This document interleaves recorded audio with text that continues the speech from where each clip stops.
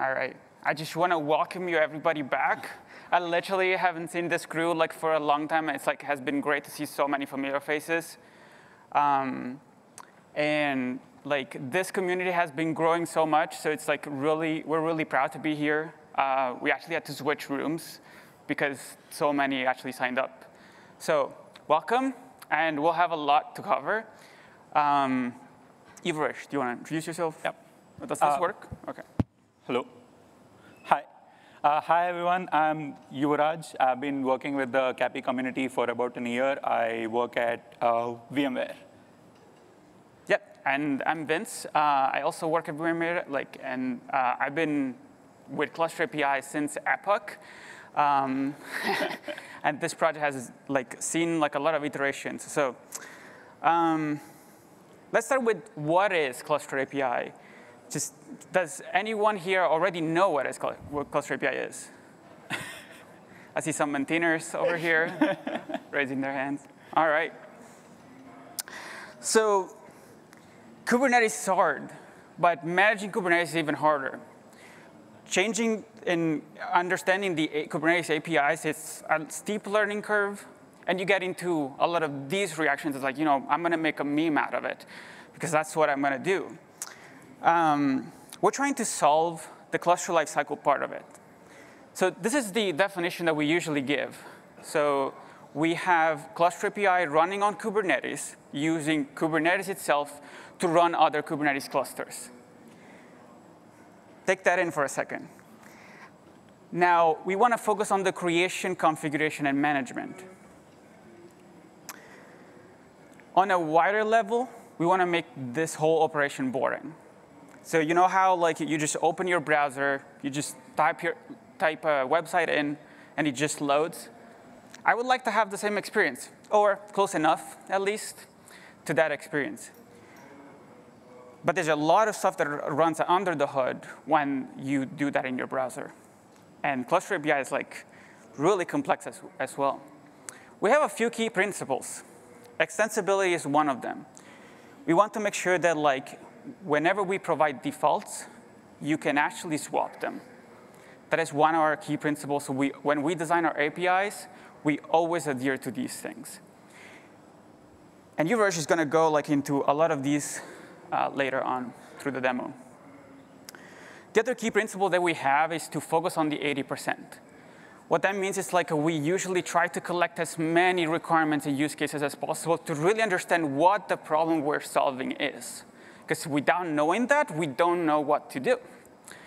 So whenever we create a new field, we create a new CRD, a custom resource definition, and we give it out, we make sure to collect and just spread out to the mailing list, Slack channels, whenever we can, to get more and more use cases. So if you haven't done so already, please reach out. So at the end of last year, in October, Cluster API became production ready. This was a major milestone for this team. It took 5 years to get here. We published a blog post with CNCF, and I'll go into some of the quotes. But I want to stop here for a second. Our best feature is actually the community that's behind it.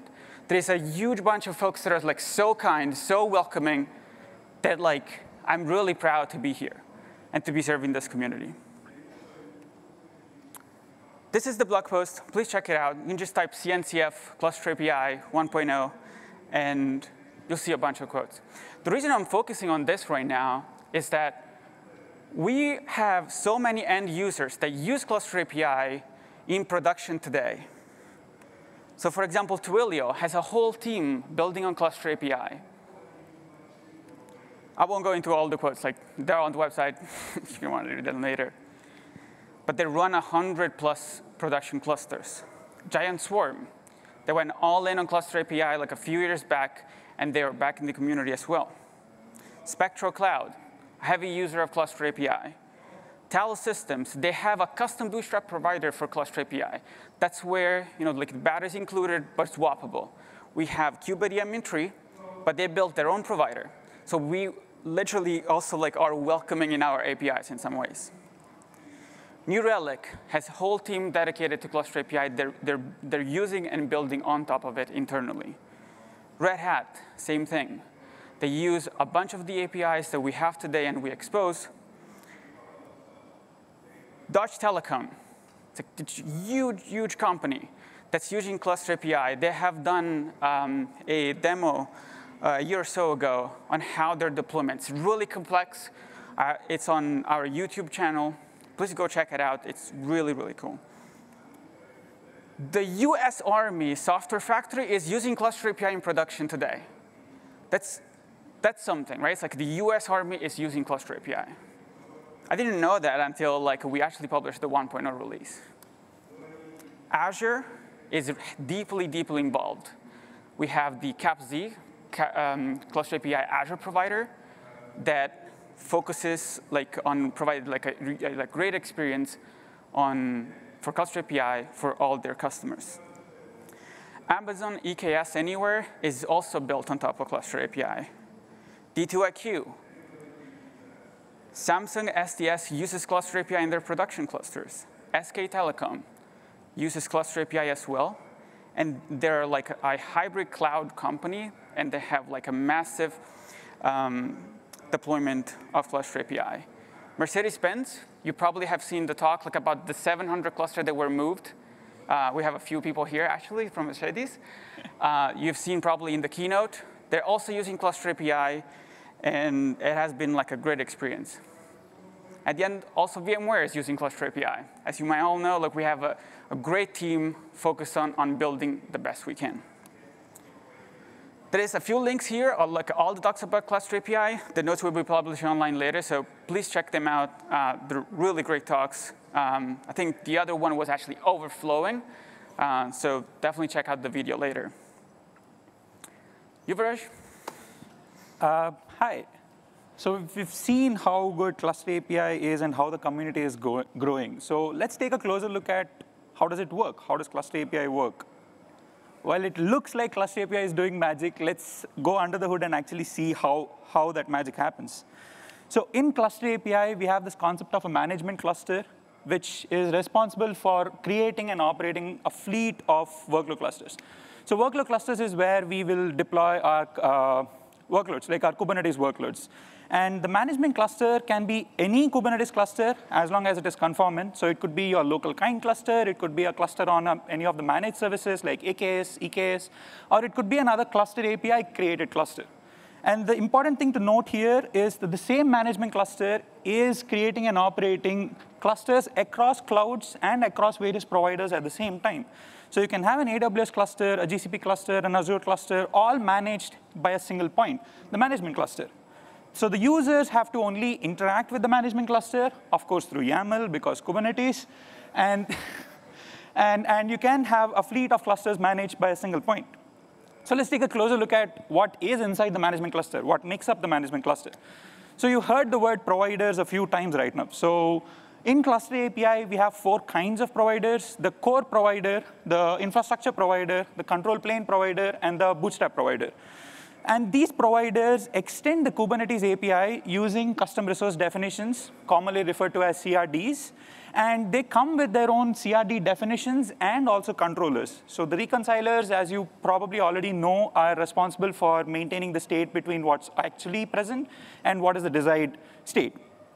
Right, so the core providers that we have, as part of the core providers, we ship some definitions like the cluster definition, the machine deployment definition, the machine set, and machines.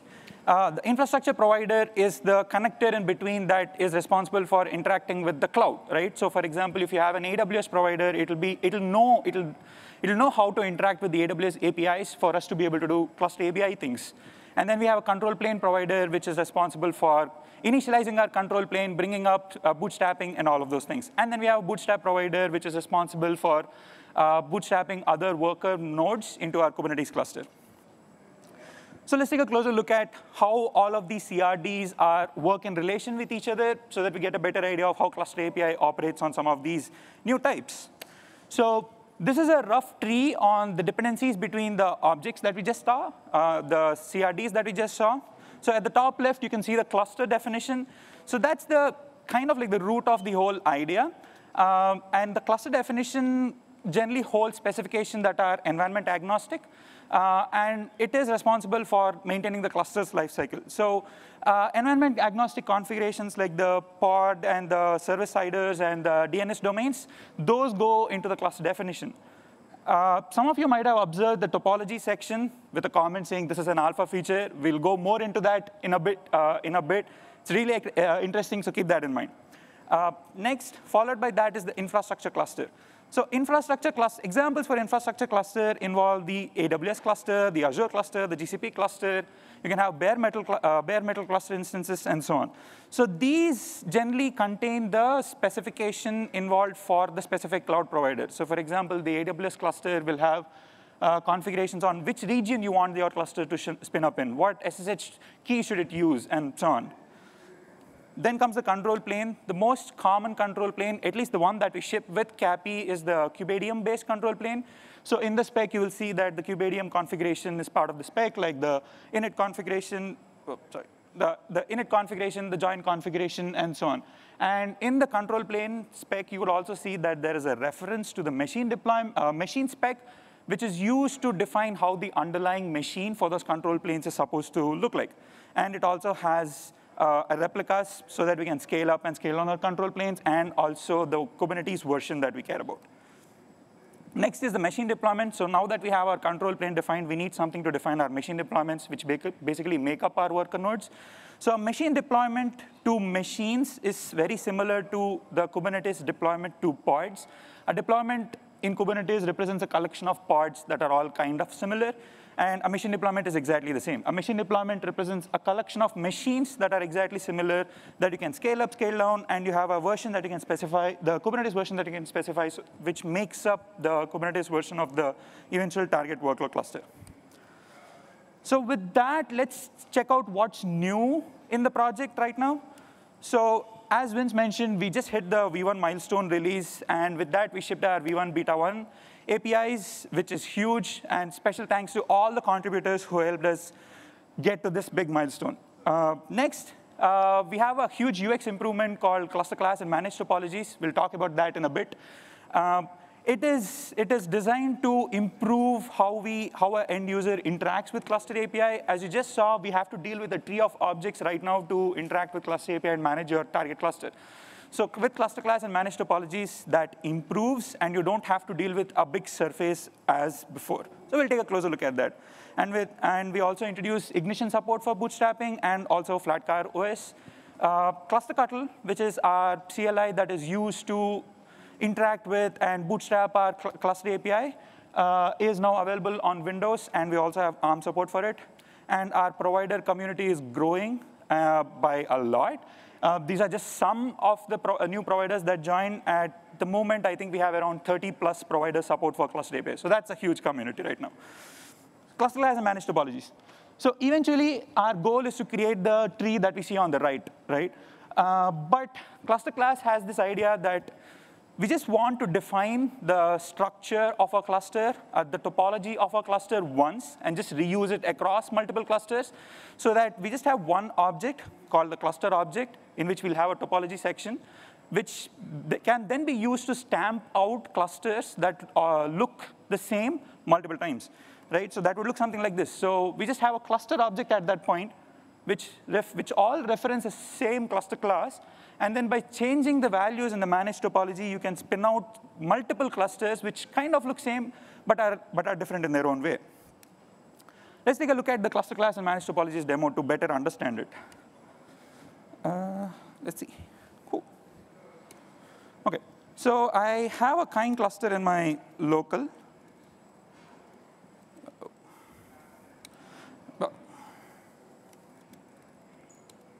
I have a kind cluster in my local. I'm going to use this as my management cluster. It's already been initialized so that it becomes the management cluster. And as you can see, we have the different kinds of providers already installed on this kind cluster. So we have the core provider, we have a control plane provider, we have a bootstrap provider, and we have like 2 infrastructure providers.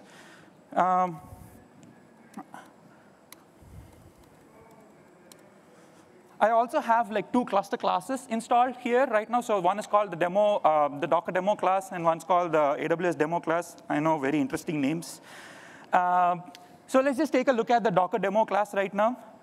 If you look at the Docker demo class, it has a section for how the control plane is supposed to look like. And it just references some control plane templates, like the KubeADM control plane template. It has a section for how the underlying infrastructure cluster is supposed to look like. And it has sections on how the worker machines should, how the worker deployments should look like. And all the templates that are referenced in ClusterClass are also defined within the same YAML file. But yeah, so ClusterClass is just a collection of templates. It doesn't do anything by itself. And now let's take a look at a cluster object that is using this cluster class. So if you look at a cluster object, I have a Docker cluster object here. You can see that it has the topology section that we saw before, in which it specifies, OK, I want to create a cluster that is based out of the Docker demo cluster class. Right? So the Docker demo cluster class already has information on how the underlying infrastructure is supposed to look like what templates am I supposed to use while creating the underlying infrastructure. So we just have additional configuration on top of it that most users will care about, which is like how many replicas of the control plane do I want? Like what labels do I want to apply on my control plane machines? Similarly, how many replicas of my worker machines do I want, and what labels do I want to apply, and stuff like that. And the most important thing, we just have like one place where we can define the Kubernetes version, so just define it there, and you can guarantee that Cluster API will propagate the version across, and you can relax and don't have to worry about upgrades. In fact, we'll actually try to do an upgrade and see how that works. So for the purposes of this demo, I'll be creating target clusters which are based on Docker so that they are quicker. So let's just create one.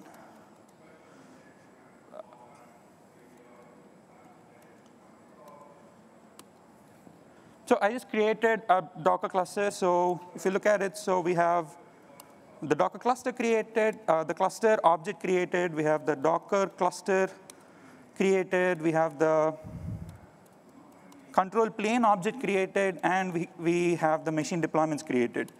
So you can see, so I have 3 watchers here right now. The first one is watching the control plane so that they can see that it's actually rolling out. The second one is a watcher on the machine deployments, and I also have a section for the Kubernetes version just so that we can actually use that while we do an upgrade.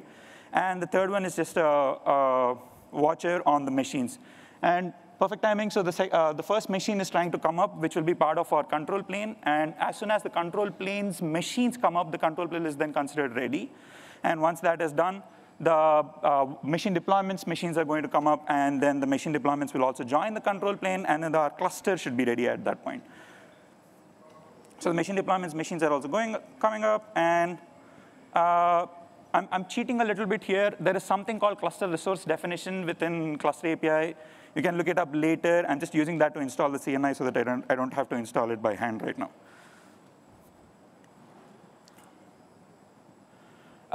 So as I was saying, so while this is getting created, I can show you that we also have a second cluster definition, which is called the second cluster, Docker cluster 2, fancy name, which is using the same class as we saw before. But right now, it's changing the topology of the target cluster a little. So it introduces a control plane with the same version, but it now has a second machine deployment section, which has like additional labels that you can use on your target clusters, and then which could be important. Like for example, you want a GPU marker to identify the machines that are based out of that have like GPU support and so on.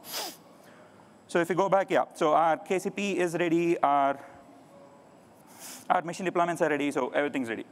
Now, let's try and actually upgrade the cluster. So we are on version 123.4. Now, let's upgrade it to 123.3. Let's upgrade it to 123.4. So as we mentioned before, the goal with the SIG is to make cluster lifecycle management as boring as possible. And what could be more boring than editing a YAML file, right?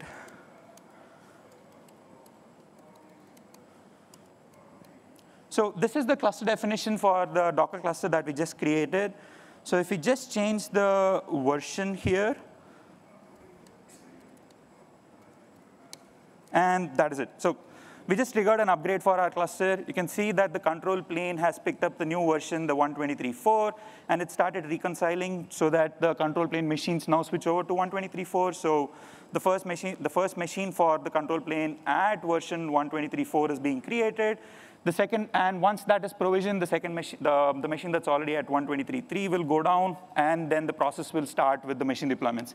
Right now, this upgrade is phased. What that means is only after the control plane is successfully upgraded will it start phasing down the upgrades to the machine deployments. And if you have multiple machine deployments, it'll do it one at a time. And that's the demo for now. What's next? All right, wasn't that awesome, though?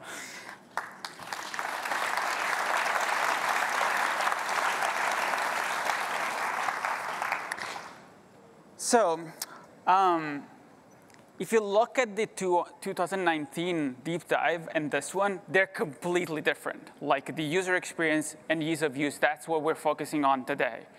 And we will keep doing that in the future. One of our goals is to make sure that Cluster API is as accessible as possible, that you can use it like in a number of places. So right now, like, we have edited like a bunch of YAML. But what if I want to do that in a UI? What if I want to do that easily through a CI deployment? We need definitely, like, for example, better GitOps integration. And that's what we'll be working on like for the next year or so. The next level that we want to integrate with is operating systems and bootstrapping integration. We have seen batteries included, as in like we ship Cluster API with kubeadm. We want to go even further and make sure that kubeadm is exposed in the machine in the fullness of time. We'll have like the whole configuration in there so that you can change it, and potentially also like deploy those changes on the fly. But I'll get to that in a second. And on the OS level, we want to understand like how better integrate Cluster API with the operating system. So something that like we cannot do today, unless you build your own images, is upgrade the operating system. This is a hot topic. We have heard like so much feedback for bare metal and edge. Folks want to run Kubernetes both on bare metal and edge, and they share a lot of commonalities. Edge, like you can just see it as a shrink down version, a more limited version of bare metal at the end of the day. We're not there yet. We have some bare metal providers. We need to do better. And the edge, it's like a tough story to sell. So we want to do better in these areas. And like I urge you to look at like some of the proposals that will be coming up, and there are already up like in the Cluster API ecosystem. There is some proposals that are already up. Runtime SDK, add-on management. Add-on management is kind of needed soon that the CPI, CSI integrations are getting out of Kubernetes. Cluster API is kind of like going to do the bulk of the work to make sure that like, one, we will have like a smooth migration, but also we'll keep upgrading those components when we upgrade Kubernetes itself. The other one is then extended integration with managed Kubernetes, so EKS, AKS, GKE, and so on. The auto-scaling folks from Red Hat have been working on the from and to zero proposal so that you can auto-scale your pools of nodes automatically. And then certificate rotation. This is something that has been on the roadmap for a while, but it's 100% needed to make sure that like your worker nodes, so your kubelets, and the API server will keep working. So there's a huge roadmap in front of us. I mentioned like the user experience, something that like we want to do, for example, with the GitOps story and the bootstrapping story. We've seen that Yuvaraj had already a cluster running, so he kind of cheated a little, and he admitted it too. It's if you look at our quick start, it's still hard to spin up Kubernetes clusters today. We want to go even further than that. We want to be able to, with one command, to just create a Kubernetes cluster, to go from zero to Kubernetes. And then the upgrade story, that was simple. But we need to do also better than that. Like for example, like when you upgrade and things don't go as smoothly as we saw before, you might need to back up and restore your cluster. What if there is a disaster recovery scenario? Like we are thinking about like for example, like should we snapshot clusters, the workload clusters? And how would we go about it, restoring those clusters after a disaster recovery scenario has happened? So I mentioned before too that like the best feature that we have is the community, and like I would urge you to get involved. Any skills you have, it's okay. Like we'll have something to do for you. If you have writing skills, like our book, Quick Start Architectural Diagrams, we'll need that for sure. Product skills, we need to get better at like understanding like for the user experience across many components. Coding skills, we have a lot of pull requests open right now that need review, and a lot of things like that are marked as either good first issues or help wanted. There's links in here, so you can just check them out and reach out to us like in any of the Kubernetes Slack channels. We're very active, and we respond to questions like in a timely manner. The last thing, we have weekly community meetings. We're also like a look at the mailing list. So if you join the mailing list, you will also receive the invite for the Cluster API meeting. I think we have a few minutes for demo, but this is Cluster API. Thank you.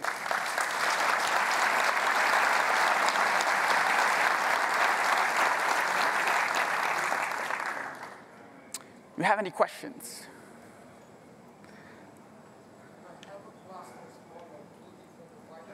Sorry, one second. Can I have one cluster using 2 different providers? Like VMs and bare metal? Can you repeat the question for like? Yeah, one cluster using 2 different providers. No, like, I said like it has been untested. Like if you try that, like and it works, that's great. Technically, if you have network connectivity between the cluster, could be possible, but it's definitely challenging. Okay, I understand. Thank you. And one more thing, if, for example, I have MetalCube as a bare metal as provider, can I use KubeVirt to create another layer of provider, like VMs, like stacked providers? I would say yes, you could. KubeVirt is still in early staging right now as our provider. I think some folks from Apple are actually pushing it, but they have a Slack channel as well, so I would reach out to them. Thank you. Hi, I have a question about multi-accounts. So if you support multiple providers, for example, GCP, but is it a problem to have clusters managed from one management clusters in different AWS accounts? So for example, I don't know, 10 AWS accounts and one workload cluster in every AWS account. What is the question? Multiple AWS accounts, is that the question? It's 100% possible. You can like pretty much like push multiple credentials to the Kappa controller, the AWS provider, or you can also like make them assume roles. So as long as like they have the ability to do so, you can 100% do that. I have a question. We are heavy users of spot instances at our company. So what's the current support for like having custom configurations for running worker nodes with the spot instances? Is anybody from AWS here? Yes, we do have support for it. I do remember seeing PRs like a while back. So it seems like that you can, in the AWS machine template, you should be able to set the spot price, if I remember correctly. Yes. Yeah. Go to Richard for more AWS questions. Hello. So I have 2 questions. One, how do you handle like node upgrades, like the version? Do you have some way to train the nodes before rotating them? And the second question is, how do you handle drift? So if I make a change manually into a EKS configuration, how do you reconcile that? For node drains, yeah, we do have configurations that we can set up for node drain timeouts and so on. And sorry, what was the second question? Drift, I think. Handling drift. So if you make a change manually, for example, in an EKS cluster, how do you import that change into Cluster API if you want to? So it depends. Like for EKS specifically, if you do a change, like it would, Cluster API thinks it's the ultimate authority, so like it will override your change. There's a few more questions over here. I think they're in the back there. Mike's in the back. So I was wondering if you were thinking of having a provider for Terraform. The reason why I'm asking is because I feel like it would be easier for many people to migrate towards Cluster API, since it's kind of a use case to use Terraform in the first place to currently provision VMs. Secondly, as you mentioned, there's still some providers that you do not support yet. For example, some on-premise provider, right, that could already have integration in Terraform. So I feel like, first of all, it could automatically add towards the providers and also be ease of use when it comes to migration. Do you want to take that? Or? Terraform. So for Cluster API, as we mentioned, it is most of the components except for the core cluster provider components are swappable. So it should be possible for you to write a provider for any of the scenario that you want. And we just had a talk before this on how you can write your own provider that works with Cluster API. So and the community of the providers that we have right now is growing. So if we don't have a provider support for infrastructure right now, it might be added by someone later, or you are more than welcome to contribute, and the community is more than welcome to contribute and create a new provider that everyone would benefit from. One thing that I add for Terraform specifically, or other infrastructure as code providers, like it has come up before. It's like, hey, I want to manage my infrastructure with this other tool, but then I want Cluster API to integrate with it. There are some talks about it right now. So if you do have use cases, like please do reach out, because those are really good. You know, it's like we need those more. I think there were a few hands over here. I came in a little bit late, so I don't know if you covered this, but I see you have rolling upgrade support already, and you can define the max surge and have additional nodes available that way. Is there any plans for any in-place upgrade kind of things? Yes, actually, it was in the plan to actually talk about it a little bit, but it's very early. We are exploring some ideas to do in-place upgrades. The problem is that right now, we just delete the machine and recreate it. But for example, for things like Edge, you can't delete an Edge node because that's the only node you have. So we're exploring a way to kind of roll those upgrades in place by using some sort of node agent. But how that would work, it's still exploring. Okay, thanks. I think there was a question.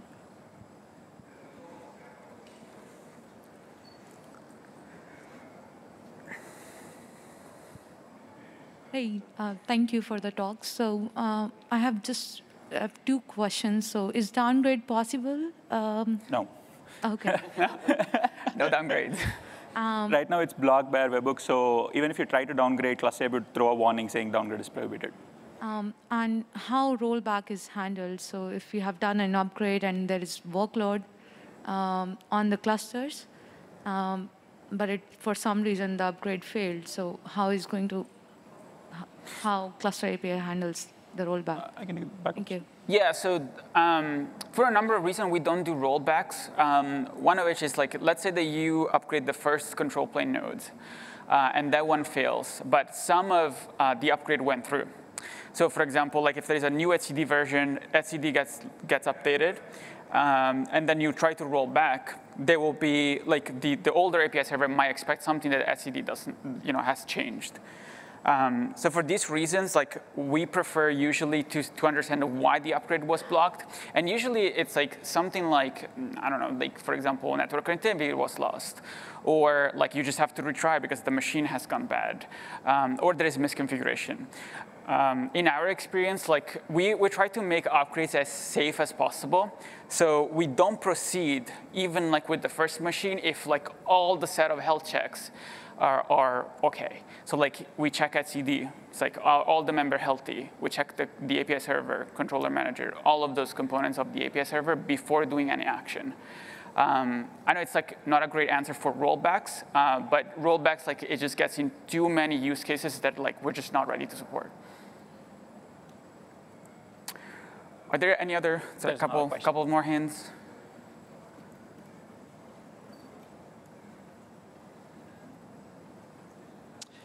Is there a way to kind of specify versions for the cluster classes? Like if I want to, test some upgrade, is it possible to do that?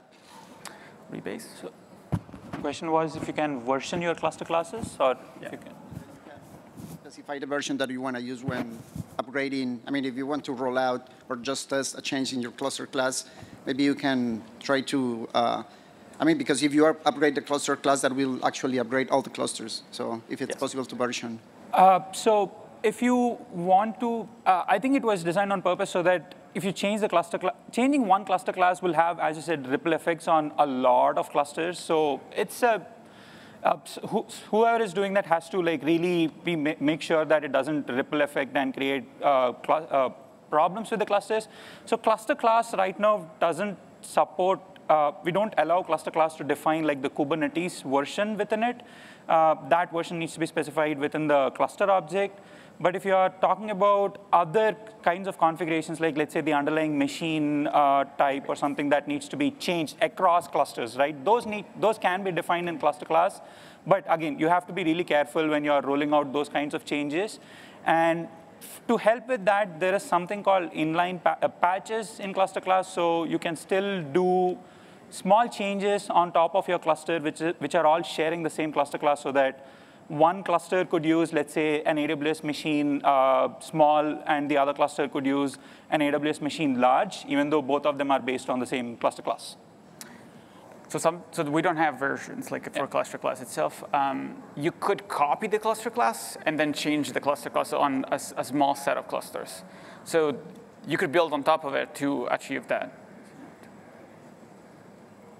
Hello, thank you first. I would like to know the upgrades goes like by one minor change update per time by time. Yeah. Yes. Yes. Mm-hmm. Any other questions before? Last question. Good chat later. Hi, thank you for the presentation. I have a question. We currently have our clusters deployed with Terraform and also some Bash scripts. And we have achieved a point where we just write a Terraform test state with a URL to a Git repository for flags, and we just run the Terraform. And it will also deploy flags for us, and then flags will deploy everything else. It's something like that possible with Cluster API? So the question was like you have Terraform and Flux, and Terraform deploy Flux and then deploys the cluster. Exactly. Well, I mean, the short answer is like I wouldn't suggest it today, because we have a lot of we need to improve the GitOps experience. Like we have a lot of machinery inside of our CLI today that we need to move server side. But if you just stick to one version, it's technically possible to achieve what you just said. OK, thank you. All right, we're good? All right, perfect. Thank you so much, folks.